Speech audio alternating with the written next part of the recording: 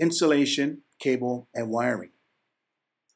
In this series, we're going to walk through the basic cable and wiring of a QNAP NAS. The QNAP NAS comes with its power cable and the Ethernet cable. Some NAS systems come with power adapters as shown here.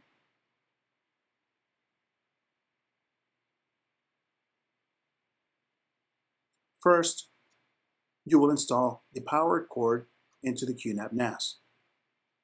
Then insert the LAN cable into the QNAP. Connect your NAS to the router. First, connect your QNAP NAS LAN cable into your router or switch. Make sure that the switch or router has a connection to the internet. Next, connect the QNAP power cable into your power supply. Now turn the QNAP NAS on. Please allow a couple minutes for the system to boot up. This has been the installation, cable, and wiring tutorial.